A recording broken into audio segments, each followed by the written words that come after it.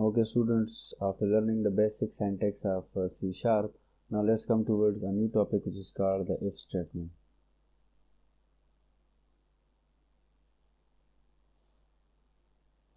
So what is the syntax of if statement? Let's start our program.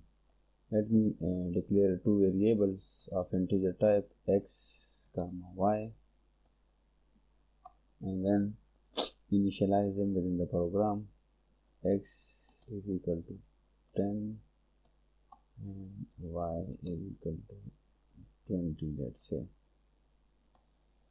So with the help of if statement, we want to compare these two values for the greater.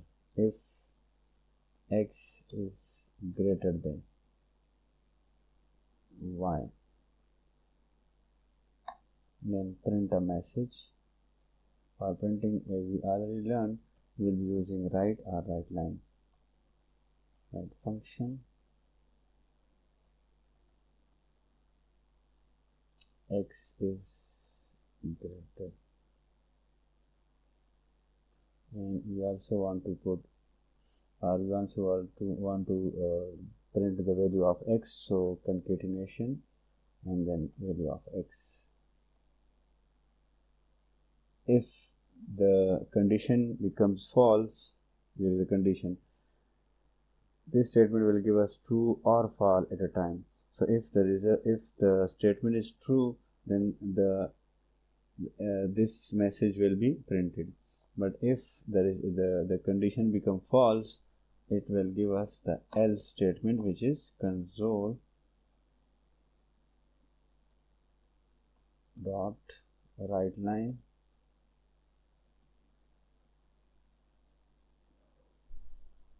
y is greater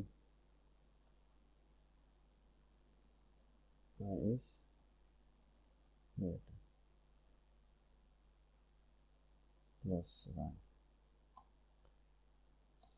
Before execution, also add a line which is console dot read key, which is used to stop the executable window. So let's execute this program. So y is greater because the value of I is 20. So this is a so simple program, but to show you that what is the syntax of if statement. So again, this is a keyword. Then if this is the condition give us one result, it should be true or false. If it is true, then this message will be printed. Otherwise, the second message will be printed. We can also compare these two values for the equality. So this operator will be used, which is called the equal operator. If these values are equal, then it will give us again the if it is true, then the value is equal. We will be saying that the values are equal. Values are equal. No need to print x and not equal. No need to print y. So I think the values are not equal, so not equal will be printed. Let's equal these values. No, the values are equal. So the basic syntax of C Sharp is same as compared to the other languages. If you can see, the if statement, the syntax of if statement is similar to the other languages. Okay, after learning the if else statement, now let's come towards the next topic of if else, which is nested if else. But before doing the nested if else, let me comment this. These are the two shortcuts available, which will be directly commented or uncommented number of statements. So for nested if else, let me take a third value, which is integer z,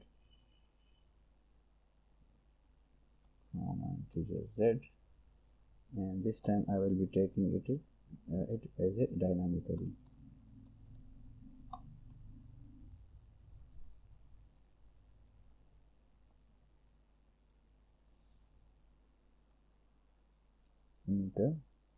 Integer value.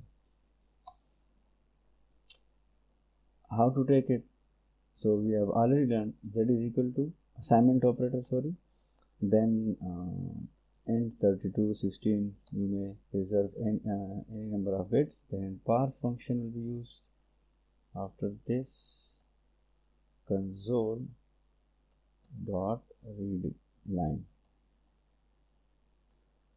So with the help of read line, we have just taken the value as a string, then we convert with the help of parse and into the integer and store it in a z variable.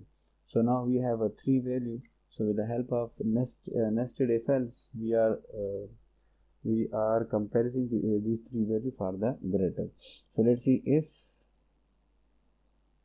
x is greater than y and x is greater than z. So we are comparing x with the two variable. If x is greater than these two values, then it means console dot write line x is greater. X is gt is equal to plus value of x will be printed. If it is not true, then we will be checking y. But first we will be writing else if, then y will be compared greater than x and y will be compared greater than z. So again we compared y this time with the two variables. If y is greater, then console dot write line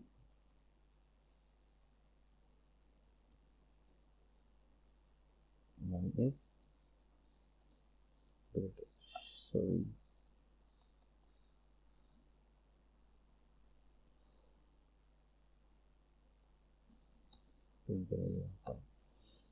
Otherwise, if these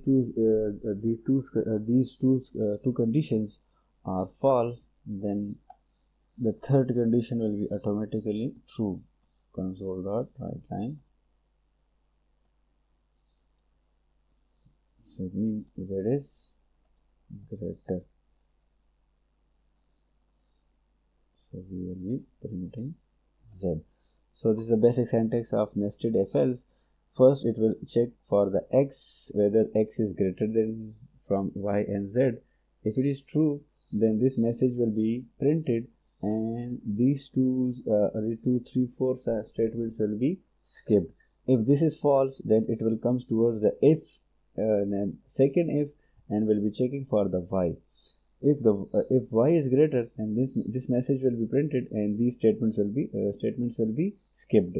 If these two if in a case these two statements are false, then automatically the else part will be executed, which is z.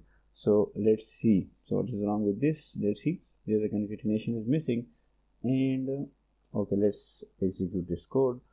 So enter a value, which is the third value. Let me print 20.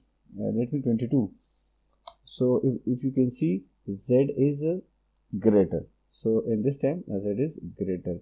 So okay students, after the nested if else, now let's come towards the next topic, which is called the nested if. But before writing the nested if else syntax, let me comment this code first and declare 3 variable, which is subject1 comma subject2 comma subject3 and average. This time I want average to be as a round value, because we will be finding the grade of the student. So for this I need a round value like 65, 75. So that's why we declare them as a integer. Now initialize them. So we will be initializing them as a dynamically. First give a message, enter 3 subject marks. So first is sub1 is equal to n3216, it's upon you, then parse function, and the basic function is a console dot read line, sorry. Now copy this, Control C, and paste Control V.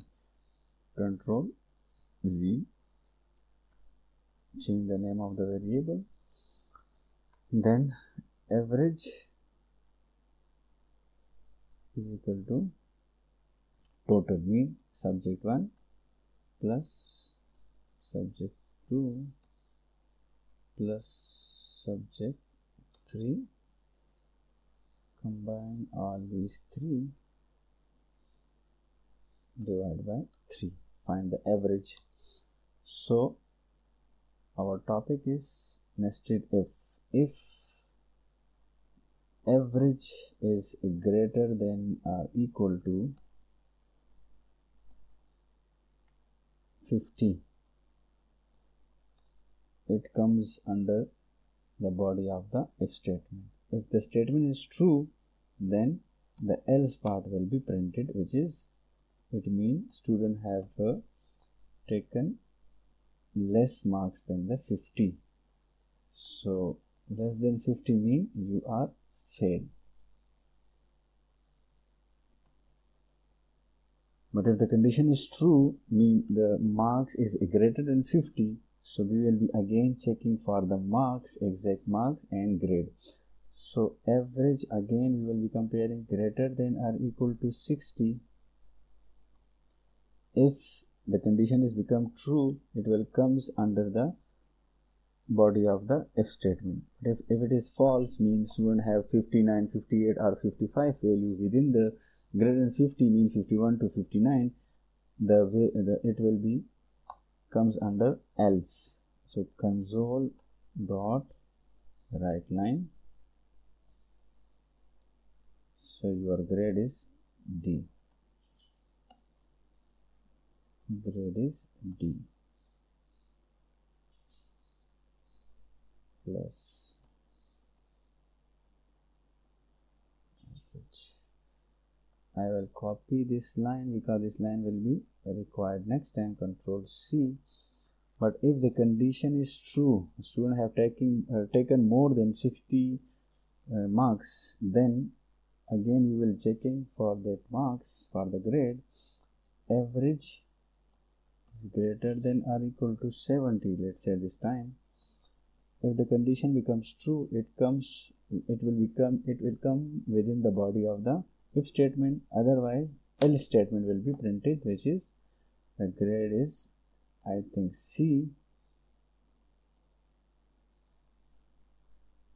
Now if the condition becomes true, again the next if statement, so let's see, average is greater than or equal to 80. If the condition becomes true, then it will comes under this body of if statement, otherwise else will be printed. The grade is I think is B.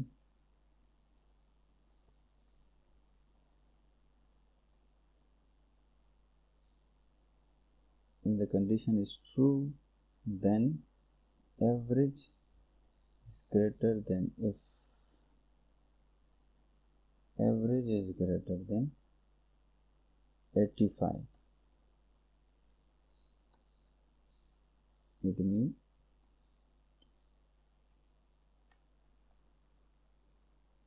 you have taken A plus.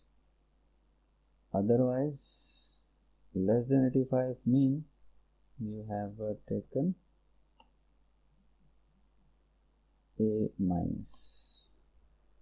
Okay students, so this is nested if mean. This is the whole body of the if statement. If the condition is true, the first condition is true, then the first body will be executed, mean the control will comes under the body of if statement, which is again we have if statement, but if the condition is false, the last else will be executed, which is the first one. This one will be executed. So again this if statement will be executed if the condition becomes true. A control will come to the body of the if statement, but if it is false, this else will be executed. This else will be executed, and so on. So let's execute this code to check the result. We have 67, then 56 and 77, which is grade C. So student, this is all about the if statement, in which we have learned the simple if statement, then nested if else, and then nested if. So this is all about the lecture number 3rd, in which we have learned the basics of C# and the if statement.